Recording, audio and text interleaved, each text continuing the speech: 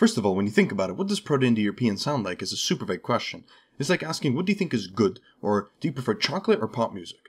Therefore, before we can even begin to answer this, we should probably rephrase it into something more concrete. So, every language has a specific set of sounds and rules of how these sounds go together that it uses when forming words.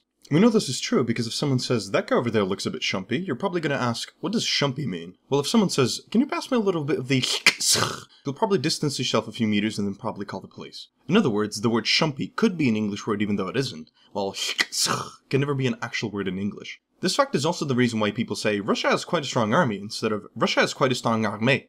This is because English and French have conflicting sets of sounds and rules, that is, English and French have different phonologies. Now, to go back to the actual topic, when we ask what did Proto-Indo-European sound like, what we really mean is what was the phonology of Proto-Indo-European. Now, how can we find this out?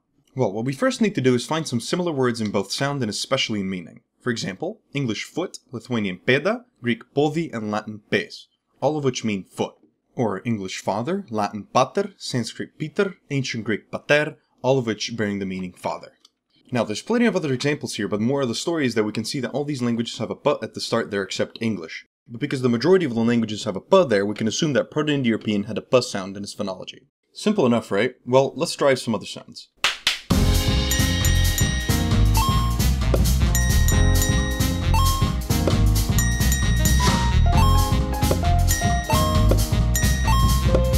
Now, here's the thing. Some of these corresponding sounds are actually slightly more problematic. For example, let's look at the following set of words. Church Slavonic beron, Armenian berem, English bear, but Sanskrit bharami, ancient Greek pero, and Latin fero.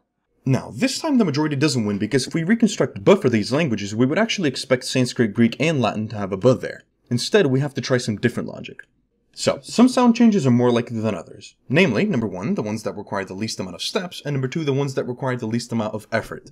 In addition, to further help look for most likely sound changes, we usually look at what we know has historically happened in the languages we actually have records of. Anyway, let's list some possibilities. If we take b as the original sound, as we said, we would expect Greek, Latin, and Sanskrit to have a b, but they all disagree on the sound, so b can't be the case.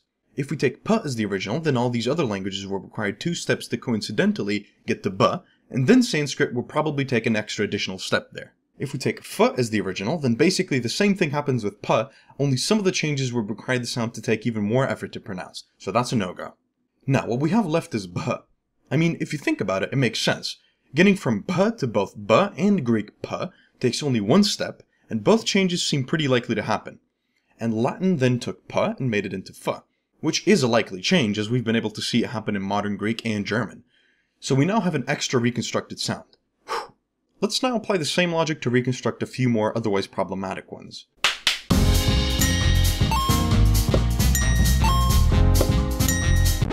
Wait, ga and ka versus za and ja? Yeah, okay, let's try another set. Okay, yeah, this doesn't work either. Well, what seems to be happening is that there's 2 different groups of languages. One has punchy sounds like ga and ka, while the other has hissy sounds like ja and za. Let's dive into that into another episode. For now, let's just move on to the vowels. Using the same example words, we can see that German has o as well as Greek, and Latvian has e, and Slavic has I. Right, yeah, this isn't really working. Looks like we're gonna have to cover this in a separate episode as well.